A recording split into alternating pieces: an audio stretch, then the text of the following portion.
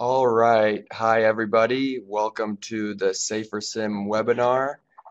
Today's webinar is examination of driver behavior in response to bicyclist behaviors. And Cara Harmann from the Department of Epidemiology at the University of Iowa will be presenting. I'll let her take over from here. Thank you. Thank you, Jacob. This is Cara, and Toyosi Soniyi is here with me as well. She's actually going to start off the presentation for us, so I'm going to pass it over to her. Here's Toyosi. Hi, everyone. This is Toyosi. As introduced, we would be presenting a research on examining driver behavior in response to bicyclist behavior.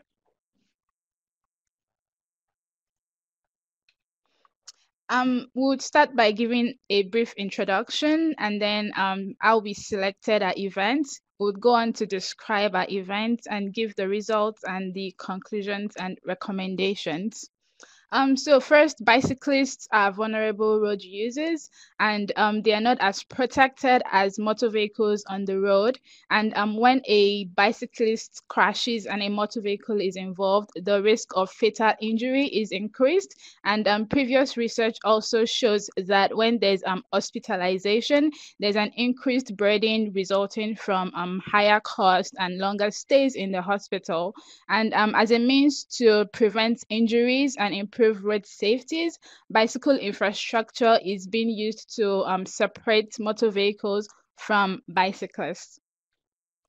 The aim of this study is to examine the behavior of drivers and to identify how age, bicycle infrastructure influences the interactions between motorists and bicyclists. And we had three specific research objectives. Our first objective was to conduct a literature review and to identify the gaps in literature and to also identify common bicycle motor vehicle crash types. We also wanted to analyze a naturalistic data set to identify safety critical events and to examine interactions between bicyclists and motor vehicles. And the purpose of this is to inform the design of our simulation events. For our naturalistic data sets, we captured the bicycling trips of adults and children using a GPS-enabled camera. The results showed that about 94% of our events were due to traffic violations, and this included failure to stop or yield, incomplete stops, and reckless driving and riding against traffic. And we also found out that most of these violations occurred at intersections. And another event that was very common was the overtake event. For the literature review, we identified common bicycle motor vehicle crash types and characteristics, and we found out that most of these events occurred at intersections. They occurred when a motorist was overtaking a bicyclist, and also at mid-block sections, and for a right hook type, and the right hook type is the picture on the right hand side. And we identified the contributing factors that contributed to those crashes, and some of the factors that we found included failure to observe the bicyclist, attention, poor judgment of passing distance, some built environment issues were also found item. For we identified several gaps in literature, and these three events were very common.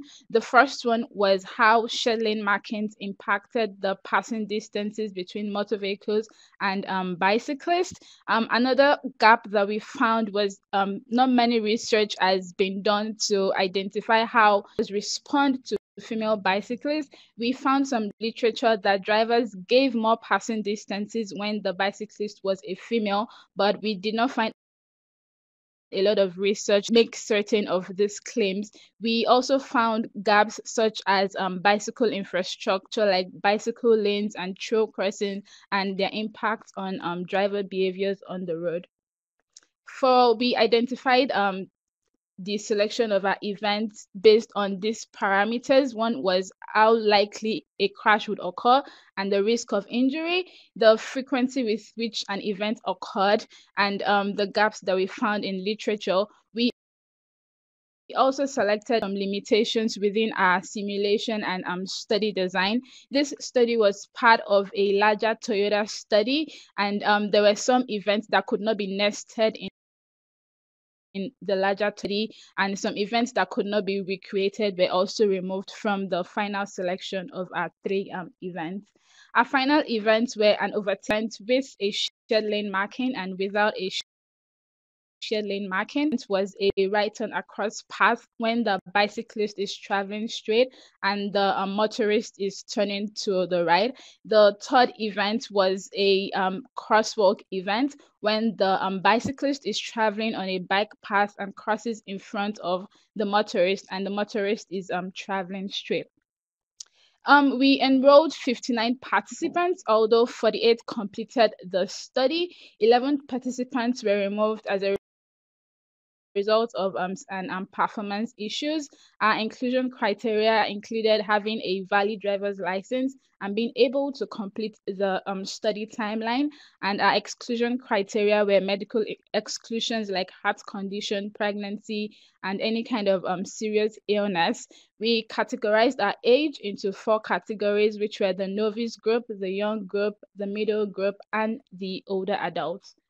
We will now go into the second part of this presentation, which would be presented by Cara Harmann. Thank you. Okay, thank you, Toyosi. Yes, I'm going to start off here giving you a little more description of the events that we chose. And as Toyosi mentioned, we were limited. We only were able to test 3 events because we were limited by adding these events to a larger study. So we wanted to capture the events that were test the events that were most common, and most commonly problematic as well, from the literature and from what we saw in our naturalistic data set. So our first event was an overtaking event. The bicyclist was traveling forward. The motorist overtakes the bicyclist from behind. You can see from the graphics there, one group of drivers received they saw the event where there were no shared lane markings present, and the other group did have shared lane markings present. So we wanted to look at the difference in how they overtook the bicyclist with and without the shared lane markings. There was one other difference, given that this was nested in a larger study and due to the counterbalancing of all the different events that were included in the larger study. The drivers in the group that had the shared lane markings encountered this event when they were traveling from urban to residential areas to the residential area, and it was opposite in the group markings. The roadway segment was the same. It's basically a connector road between the urban and residential area. It was just that they were traveling in an opposite direction. So here's an example from our naturalistic data. This is a similar roadway to what we tested in the simulation event. And I just wanted to show you kind of what we saw in the naturalistic data that we found was a bit interesting. So here, one car overtakes, and then the same roadway a little bit later, this car overtakes, and you can see they pass much closer. I'm going to play it one more time so you can see this a little bit better. So notice the center line and where this car is positioned. To the left of that crack in the road. And here they're much closer, and there's also an oncoming car, so their timing there is really interesting. And you'll also notice neither one of those drivers gave the bicyclist the whole lane. They didn't change lanes completely to pass the bicyclist. So we had a few things we wanted to look at in our simulation. Here's what it looks like in the simulator with the shared lane markings and without. And we wanted to know how much distance drivers gave, and also how actually changed lanes to pass the bicyclist. Our second event was a right turn across path, or this crash typology is known as a right hook, and it's pretty common. Drivers were instructed to take a right turn at this intersection when they approached it, and this is in an urban area. When they got to the intersection, the light was red, so they had to stop. They have to pass the bicyclist before they stop, and then right when the light turns green, the bicyclist is right at that stop line. And the bicyclist is going straight through the intersection, so the car had to wait for the bicyclist, otherwise they would hit them. And here's what that looks like in the simulator. Turn right at the next intersection. Turn right now. So they see the light turns green right there. They have to wait for the bike to cross, and then they continue on their way.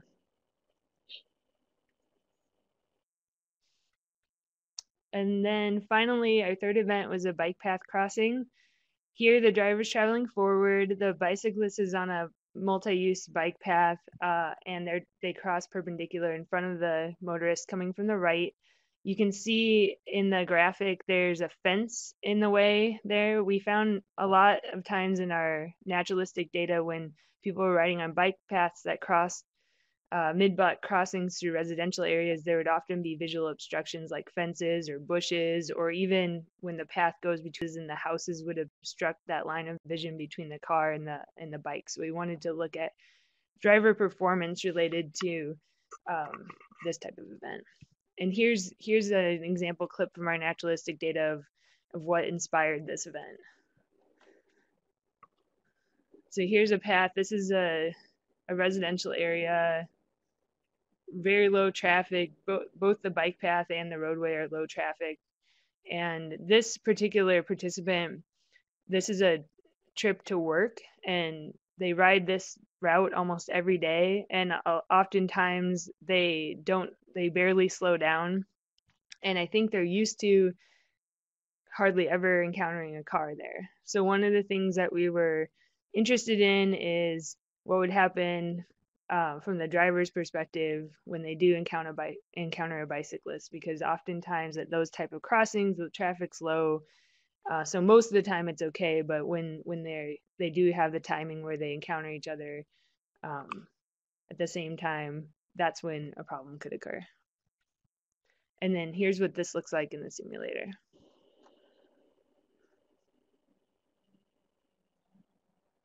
So still a residential area. This is obviously from the driver's perspective instead. There's the visual obstruction. There's the bicyclist crossing. And this one, the car didn't really even slow down there. And it was kind of, you couldn't really tell if you didn't see a clear reaction, at least from watching it, to that bicyclist popping out. So let's go to results. For the overtaking event, in the shared lane marking, found that none of the drivers had closest approach distances less than 3 feet, while 37 and had no shared lane arrows group had closest approaches less than 3 feet. Are you wondering why we're talking about 3 feet? Well, in the U.S., a lot of states have enacted legislation that requires drivers to give bicyclists at least 3 feet when they're passing. And actually in Iowa, where we are here, the law just says that drivers should give bicyclists a safe distance. So it's really vague. The last legislative session, actually, they tried to put through a change that would require drivers to change lanes to pass bicyclists, but that didn't in the House, and so that didn't go through. So we're also just interested in this to see how much space are drivers giving bicyclists when they pass. And here you can see the mean closest approaches. So in the shared lane marking group, the average was 5.7 feet, and in the no shared lane marking group, it was 4.1. So the average was greater than 3 feet, but like I said, 37.5% of the drivers in that no shared lane marking group gave less than 3 feet at some time during the overtaking. So here's a graphic of what that overtaking looked like. So in here you can see on the left is the group where the shared lane markings were present. The bicyclist trajectory is the green line, and they're traveling from the left to right on the screen. And you can see the two circled areas are the places where people overtook the bicyclist. On the right-hand side of the screen, the bicyclists and cars are traveling the opposite direction. So like I mentioned earlier, they encounter these events in the opposite direction during the drive. And you can really see a difference. The overtaking, they had much more defined, like less subtle movements around the bicyclist in that group. And so really it kind of gives you a visual of how the group that had the shared lane markings really had better positioning throughout the entire event. They seem to anticipate the bicyclists better and just kind of have a more gradual overtaking, less abrupt overtaking. So some more results for this event. Novice drivers, and we define that as 18 to 25 years old. We only had 18 and older drivers in this study. In the no shared lane marking group, had greater max deceleration values compared to the other age groups. So they slowed down more abruptly, and we didn't find the same difference in the shared lane marking group. So again, having those shared lane markings there seemed to improve, just kind of calm everything down and make everything more smooth transition. And we also found that the total time spent on a collision course with the bicyclist was higher. The amount of time on a collision course was higher in the no shared lane marking group, 4 seconds average versus less than a second, 0.1 seconds in the shared lane marking group. So again, that illustrates the better positioning. We also interestingly found that older drivers, so 61 to 80 years old in the no shared lane marking condition, gave less average passing distance. Their average passing distance as a group was 2.8 feet in the no shared lane markings group versus 5.8 feet, so almost twice as much there when the shared lane arrows were present. So the shared lane markings really seem to improve positioning, especially in that older driver group. But overall, among all drivers, their positioning was better on the bicyclists, and they gave more space throughout the event.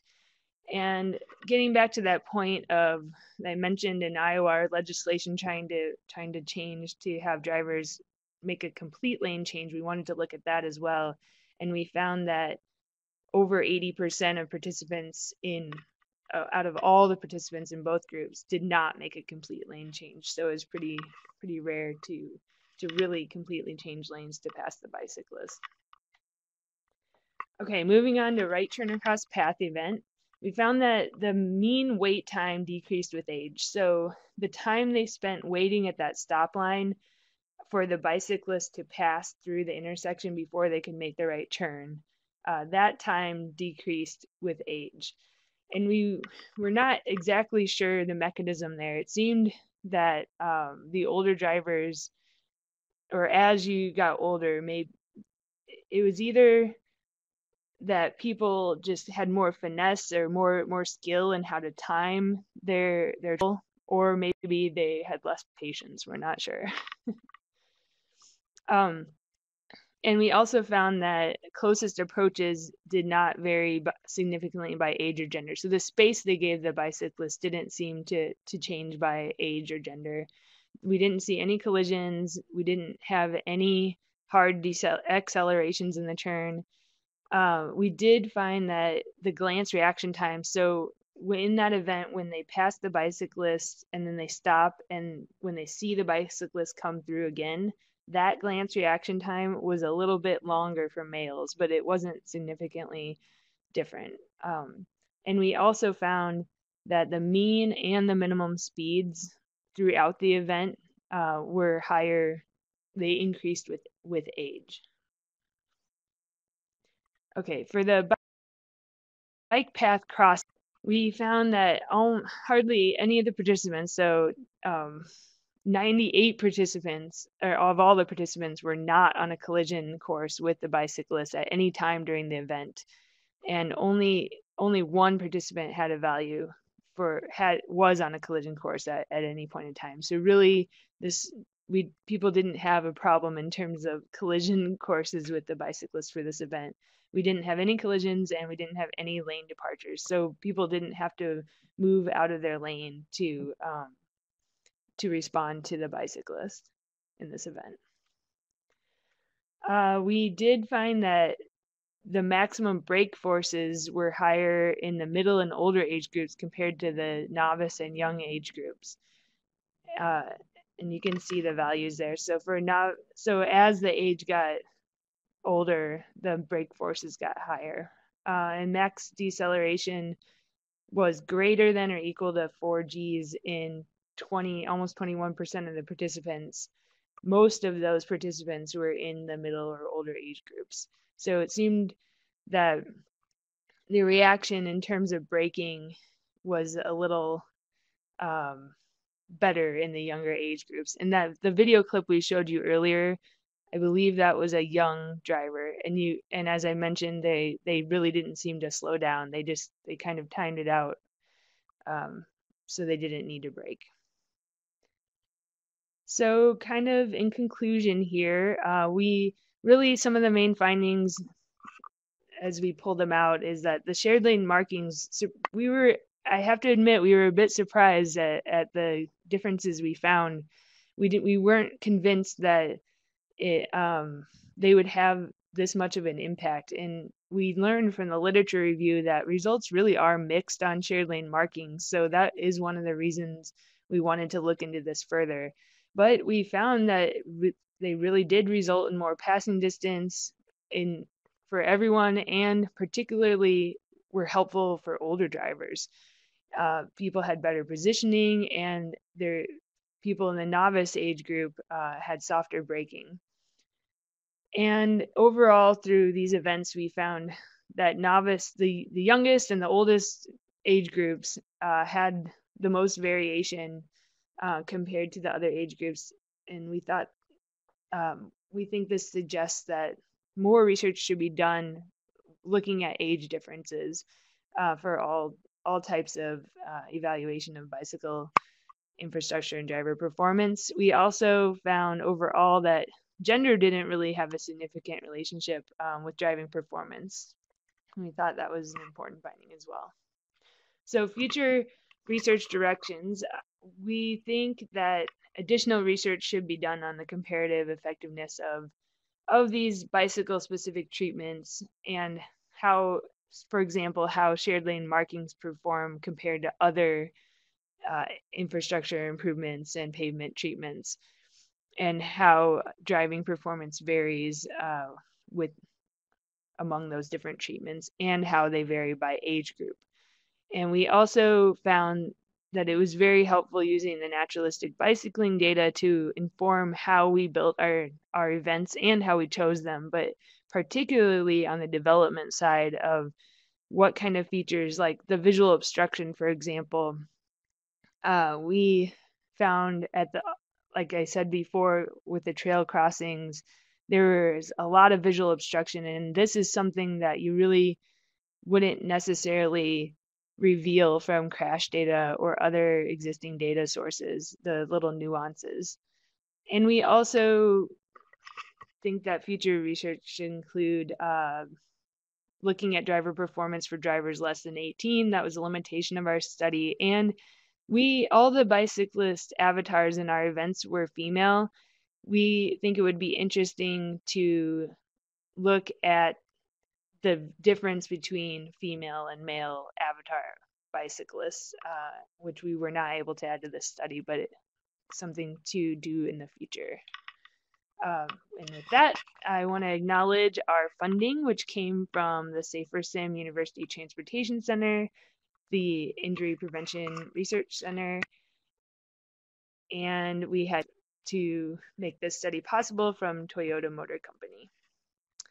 And that is all. And we'd love to answer any questions anyone has.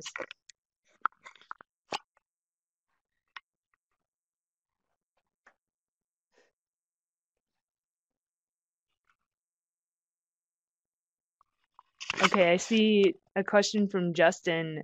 Could you talk more about your naturalistic data collection? Yes, we kind of breezed through that. I'm aware. We collected data from 20 bicyclists, so there was 10 adults and 10 children.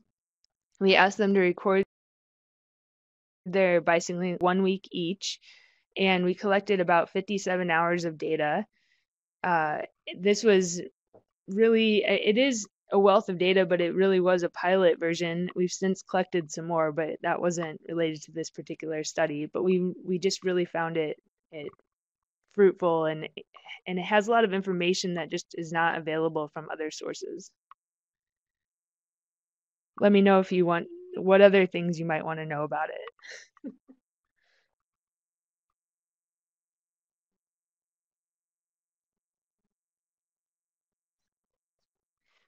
Aaron, thanks for your question, Aaron. What was the forward speed of the bicycle? It was, I believe it was about 12 miles per hour, if I remember right. I don't have it right on the tip of my tongue, but we'll check into that. Give us a minute. And Justin says, did you use instrumentation? So we used a GPS-enabled helmet camera. If you look back to, I can go back in our slides and show you what it looked like. We used a helmet camera. Sorry, I'm flipping through these. Right here. So it was a camera with GPS capability mounted to the bicyclist helmet.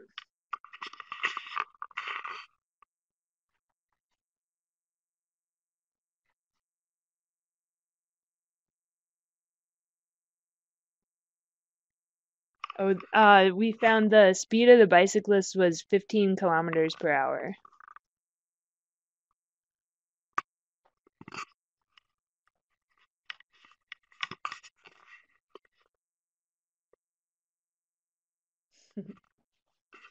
Any other questions?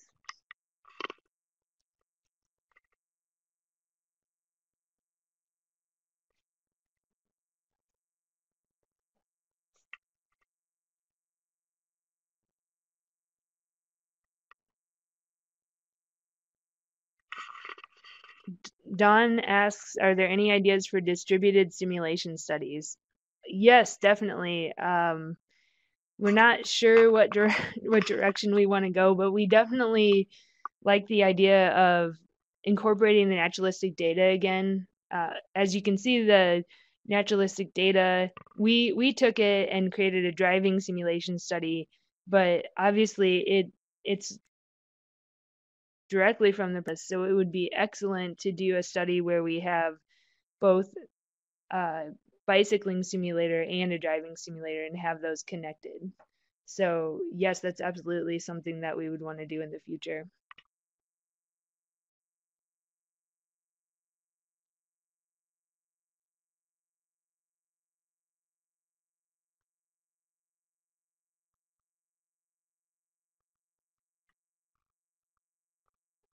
Okay, so Justin asked, and we did not cover that, but he asked what proportion of traffic violations were riders versus drivers. So we only captured a really small percentage. I don't know what it is right this second. It's really small of driver violations. The way our coding protocol was set up for the naturalistic data, it really was capturing the bicyclist behavior. So it was capturing traffic violations by the bicyclist. And we only coded driver violations or driver errors if and again, I'm talking about the naturalistic data, if they had a direct impact on the bicyclist. So for example, if the bicyclist had to brake or swerve, and those type of events were really rare. But we didn't have in our protocol to code just any type of motorist error, like if they didn't make a complete stop at a stop sign, that type of thing.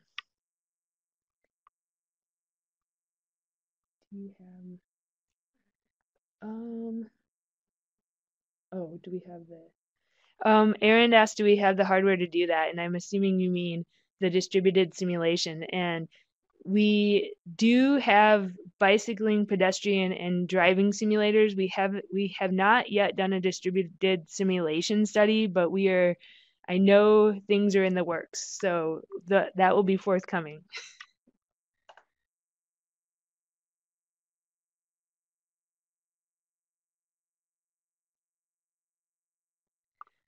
Okay, someone asked, how do you think drivers would respond to the simulated scenarios if they themselves regularly bike compared to drivers that don't? That is a really good question. And in hindsight, we really wish we would have asked the drivers from our study if they regularly or how much they bike or if they bike, because we do think that could have a good impact on how they perform in these type of events. So limitation of this study, but something to consider in the future for sure. And Stacy asked the question about cycling experience. Again, I really wish we we would have asked that.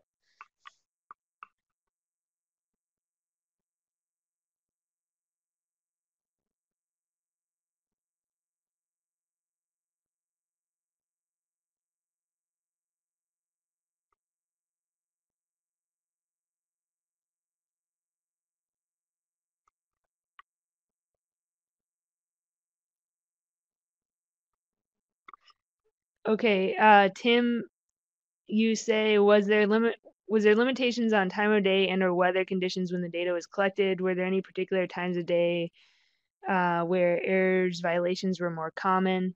And I assume you're talking about the naturalistic data. So we did not have any limitations on time of day or weather. With one exception, the only weather condition restriction or limitation was we asked them not to record trips if it was pouring rain. And from what we could tell from our data, no one chose to ride when it was pouring rain anyway. So we don't believe we missed any trips due to that. But we asked them to record all their trips, even if it was the middle of the night, which we did get a few of those. Most of our generally times of day, they were mostly kind of just during the regular day hours, like work day hours, and same with the weekend. So kind of correlated with when people mostly bike anyway.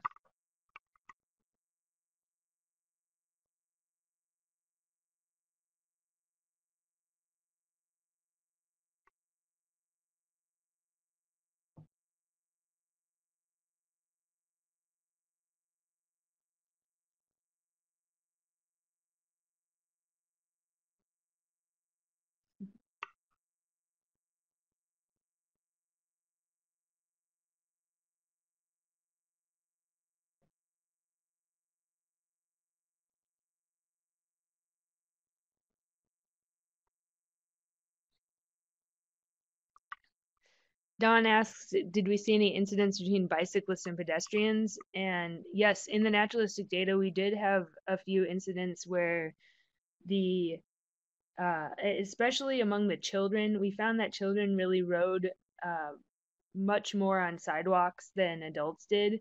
And among the children, we had a couple incidents where the child was riding on the sidewalk and there were pedestrians, and we had one case that I can remember clearly where the pedestrian basically had to jump out of the way of the bicyclist because they were kind of swerving and almost hit the pedestrian.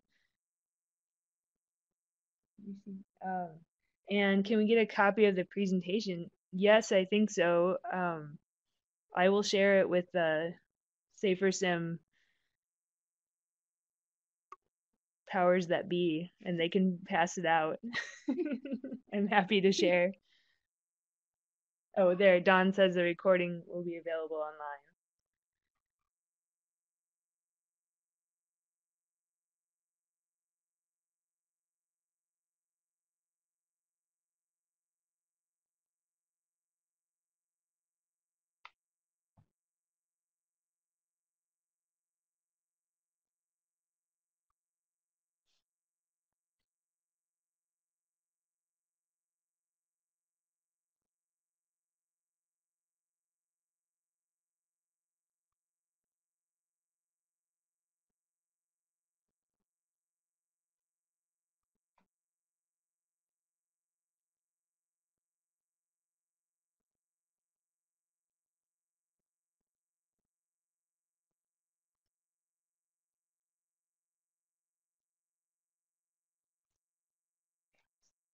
Oh, Tim asks where was the data gathered, and it was the naturalistic data was all in Johnson County, Iowa. So that includes Iowa City, where the university is, and the simulation study was conducted in the National Advanced Driving Simulator, also on the University of Iowa campus.